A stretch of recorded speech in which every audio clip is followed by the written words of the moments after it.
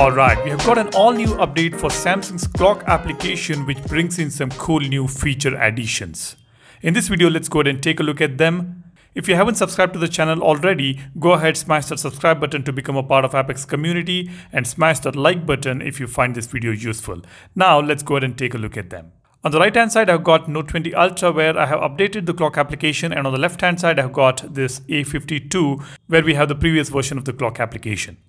Now let's see the changelog. The first one says the expected end time of the currently running timer is displayed. Let me show you this. Let's open timer on both these devices. Let's select a particular time and run the timer. As you can see, on this all new version, we can see the expected end time of the currently running timer within this circle itself, whereas in the previous version, we don't see that. That is the first feature we have. Let's go to the changelog now. The second one says the Contact Us feature has been moved to the menu in the settings. Now, if you look at the previous version, when we tap on this three dot button, we could see Contact Us on the world clock, on the stopwatch, as well as on the timer. This was really unnecessary, so Samsung has moved this Contact Us option to the settings menu itself. As you can see, we have the settings menu here and we have Contact Us option right here. That is the second change. The third one is the widget background color has been partially improved. Though it says this, I don't see much of a difference between these two versions of the widgets in terms of color background. Anyways, that's mentioned over here. The next one is the color of the alert backgrounds from the alarm timer has been changed.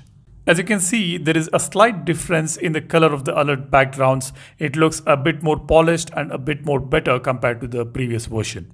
Now, the next one is countries in which Spotify alarm sounds are supported have been added. Now, this point is a little confusing. In my region, the Spotify alarm sounds are already supported and I can see the Spotify option while setting an alarm. Perhaps they mean to say that some more countries have been added with this all new feature. I'm not sure about it. If you did not have the support for Spotify alarm sounds in your country, let me know after updating this application, did you get the support or not? Let's move to the next one. You can set smart devices according to the bedtime settings of the alarm. Galaxy Watch 4 users can additionally set smart devices that operate when the user falls asleep with the watch on. This is nothing but automating the smart devices to work depending on your bedtime mode on your alarm. Since I don't have these smart devices, I wouldn't be able to demonstrate it here, but this is a cool addition. If you have one, go ahead and try it out and let me know your thoughts about it in the comment section below.